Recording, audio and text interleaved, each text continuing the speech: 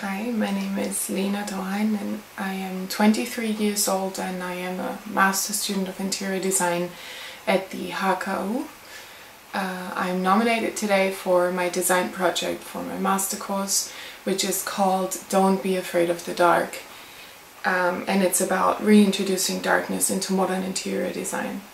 And I started the research 1 year ago, actually strictly for aesthetic reasons. I was fascinated by the topic and I had studied Japanese architecture for a while, and I was beginning to see the difference of the Japanese attitude towards using darkness in interior design and the Western designer's attitude, which is that the Japanese like to use darkness to create different atmospheres in a space, and they see the more positive effects that darkness can have on a space, like creating a tranquil, safe, private space. And I thought that these characteristics were sometimes lost in our Western modern interior design. Well, and as I researched further into the topic, I was especially interested in energy saving, and it seems like we found the perfect solution for this problem with the invention of the energy saving light. Which has now actually in Austria, where I come from, completely replaced the traditional light bulb on the market. So you are forced to buy the energy saving light bulb. And it's a really simple solution. You really just switch one light source with another light source and you save energy. But I found medical studies that show that the really high content of blue light waves in the energy saving light bulbs is actually really bad for our human bodies. It's very unnatural light. It's hardly any of it in sunlight, and much less in a traditional light bulb than in an energy saving light or an LED. And in combination with that extreme overexposure that we are practicing every day, it is actually really bad for us. So I found studies that show that it can enhance and create diseases and conditions ranging from cancer to dental caries. And that was what really got me starting into my final design project. That was the initial inspiration for what I was doing.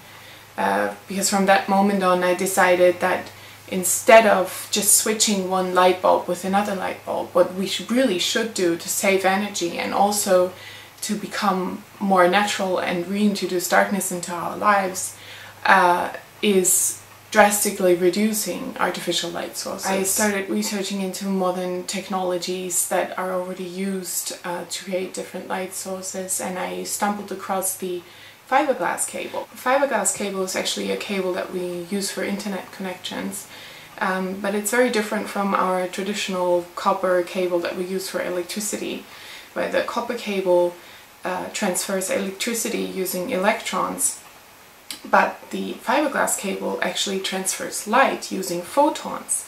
So literally, if you have a fiberglass cable and you hold a lamp to one end, the light will shine out on the other end. And from that moment on I had this idea in my head that I would reduce the light sources in your home to one single light bulb using a system of fiberglass cables that would transfer the light throughout the whole house from that one light bulb. So I started designing a light system for your house, much like a water system or an electricity system, that would send light through fiberglass cables through different outlets in your house. And the way it works is really all you need is a halogen spot, which would be a bit stronger than your usual light bulb. So it would be around 200 watts for a traditional Dutch row house. And from that you need a parabolic mirror that focuses the light into a bundle of fiberglass cables, approximately 160 to 170 fiberglass cables for that size of house. And the light bulb would send this light through the fiberglass cables all through your house. Now this new system will also come with some rules and limitations. For instance, the fiberglass cable transfers light really well at a very high rate, but after 9 meters the transfer rate drastically drops. So I realized, okay, 9 meters is the maximum length that I could use, And with this new limitation, I also had to start changing the floor plan. So I started rearranging the floor plan, putting the more functional areas like your kitchen or your office closer to the centrally located light bulbs so that the light rays would come out stronger at these outlets. But also keeping in mind that these areas should be close to natural daylight so that during the day you wouldn't need the light system at all, and you would have to start turning it on only later in the day.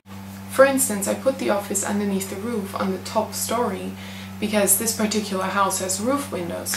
So this is naturally the brightest space in the house, which means that during the day to work in your office you don't need any functional light at all, and you will only have to start turning it on later at night. I located the light bulbs centrally on the first floor so that the light cables could go up and down the staircase and distribute evenly around the space. Now, this new system will also change the people behave in their house and use their space. The light system works with one light bulb only, so it's very different to the system that we have right now, where we can put endless amounts of light sources into the ceiling if we want to and make the space brighter and brighter and brighter. This system only has one light bulb, so you will never get more than those 200 watts worth of light, which means that the whole 200 watts are distributed all over your house. Now, if you come into your house and you turn on the light, all the light outlets will be on, which means that the 200 watts are distributed completely evenly over your whole house.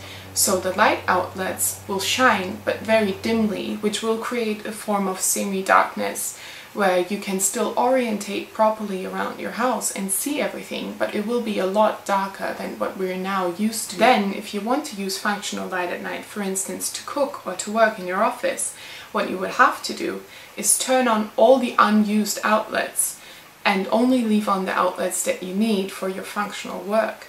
Then all the light from the 200 watts will run through those outlets instead of turning off in the other outlets, which will mean that these will be very bright and the other ones will be completely dark.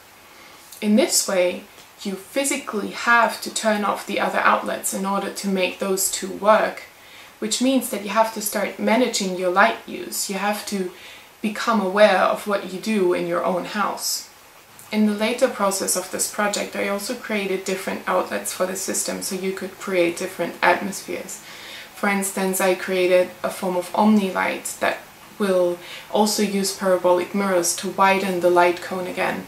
Also an indirect light, or the functional light spot that you could use in your kitchen or your office space. This way a lot of different atmospheres can be created in your home without having to use different lampshades or different light sources anymore. I feel like the most important thing about this project for me personally was that I completely changed the approach to light design, because instead of focusing on light, I focused on the other part. I focused on the darkness, and I saw darkness as being something positive, and I tried to reintroduce this into the space, which is something that most designers don't think about these days. So I think because I had this different approach and this very different starting point, I managed to create something that was quite unique, and that is what I like most about my project.